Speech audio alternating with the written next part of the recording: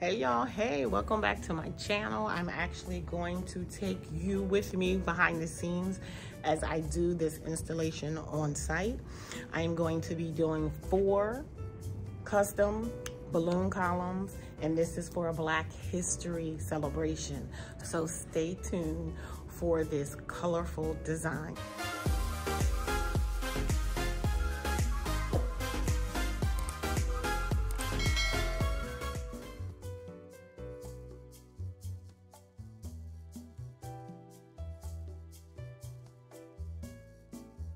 Right, all 4 of my 3-footer latex toppers are ready, and you will notice that I've used a flattened 260 as my tying point.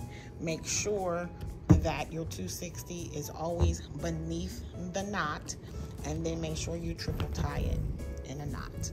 All right, we're all ready to get started. Okay, so my base is prepped.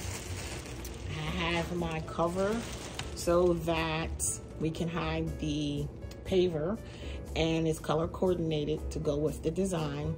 And it also protects the balloons from rubbing up against that rough paver so the balloons don't pop. So this design consists of the Black History colors, the typical numbers. The typical colors are red, green, yellow, and black. So my design is going to have 3 rows of 11-inch rounds. So the bottom base is going to be 11-inch red inflated to approximately 10 inches. And then I'm going to, on the next layer, have a quad of green 11-inch rounds inflated to approximately 8 inches.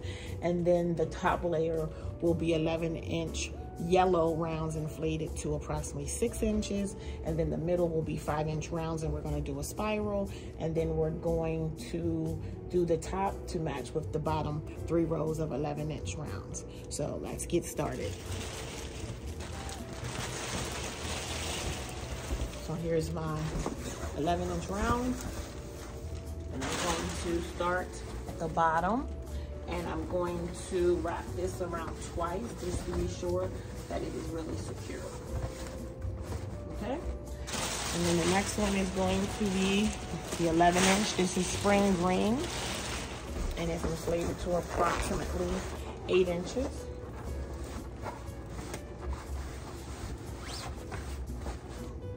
And then the top row will be 11-inch yellow, inflated to approximately 6 inches.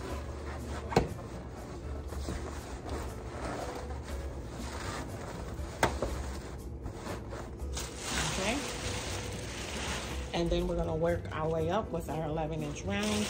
But before I do that, I just want to get a rough estimate, because I don't remember from my design approximately how many 11-inch rounds I'll need. So what I'm going to do is I'm going to temporarily place this top row just so I can get a guesstimation as to how many 11-inch rounds I'm going to need. So I'm just putting it around the pole without locking it in, just as a placeholder, so to speak. Give me a rough estimate.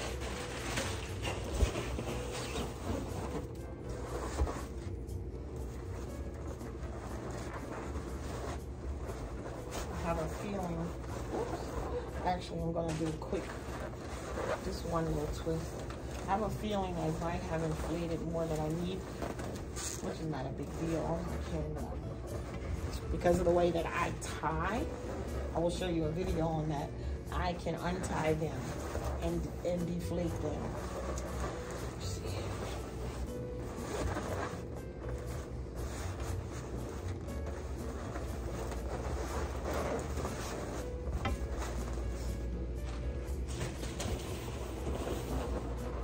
I didn't look up my recipe because I was in a rush, so I really don't remember.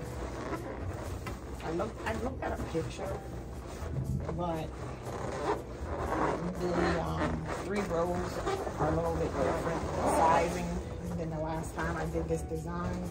So we'll see. All right, so that's my placeholder. So I'm going to now do the middle, which is going to be my 5-inch rounds. Inflate, you can inflate to 3 or 4 inches. That's your choice.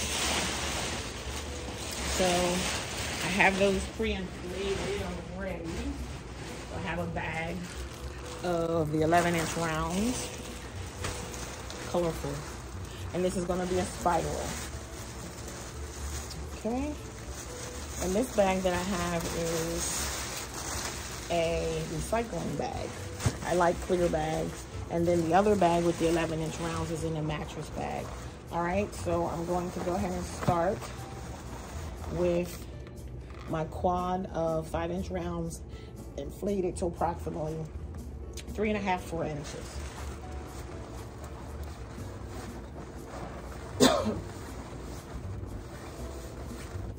Okay, and then we'll keep going, and we're gonna do a spiral.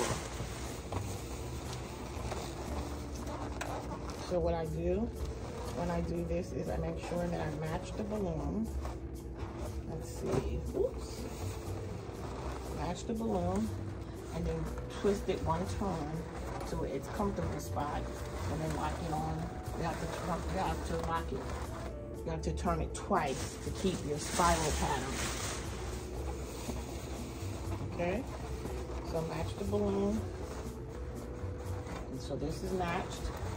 And then I turn it one click to my right to find its happy spot. Lock it in place. And you will see the spiral begin to emerge. So, match it. Put it into place.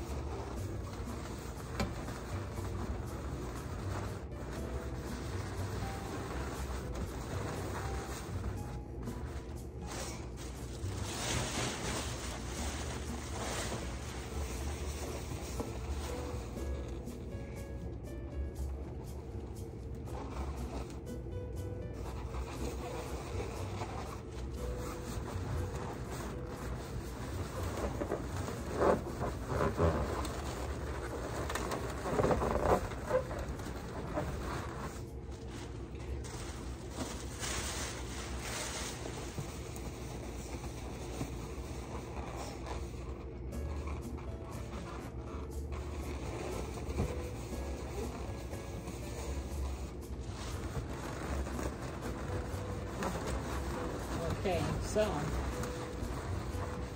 that tells me that that will be enough. I'm gonna lock that into place.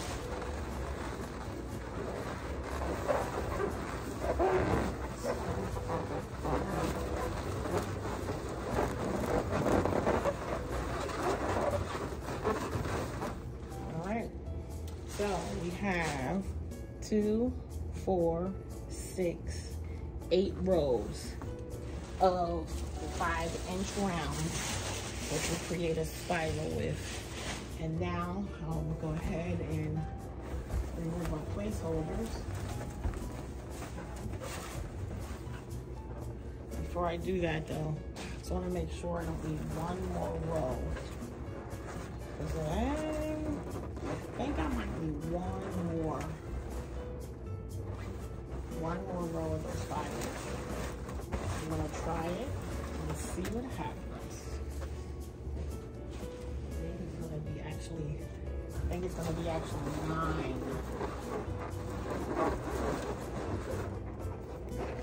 Put one more.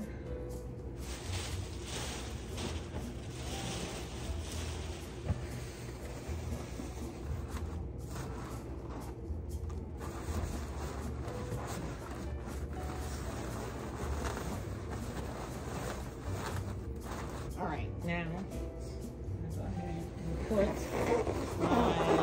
we're duplicating the bottom. So I'm going with the 11-inch round yellows and feed it to approximately 6 inches. Then we have our spring green 11-inch round inflated to approximately 8 inches.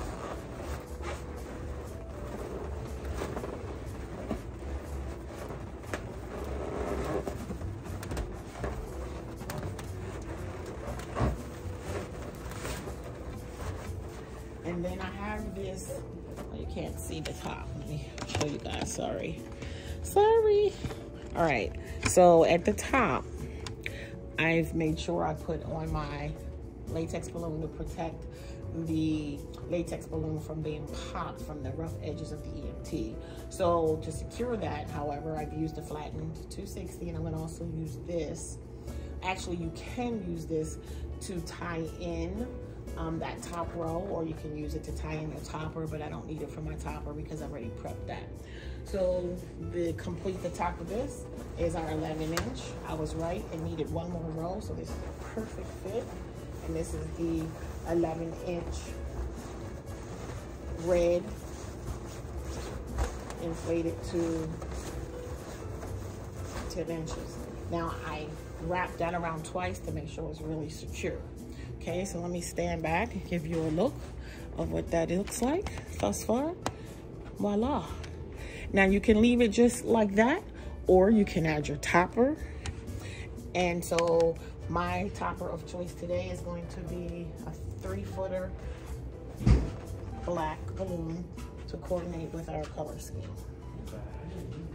Okay, so we are now ready for our topper, which is our 11-inch black 3-footer.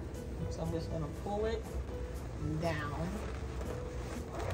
and I'm going to take that 260 that is tied below the knot, and I'm going to wrap it around the pole and tie a knot.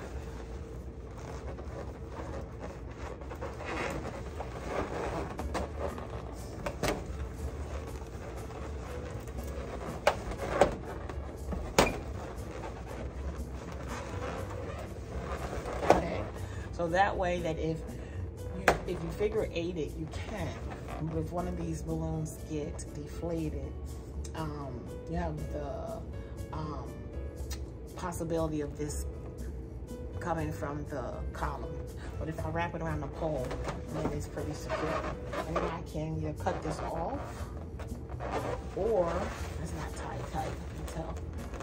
Or I can figure 8 it into the balloon.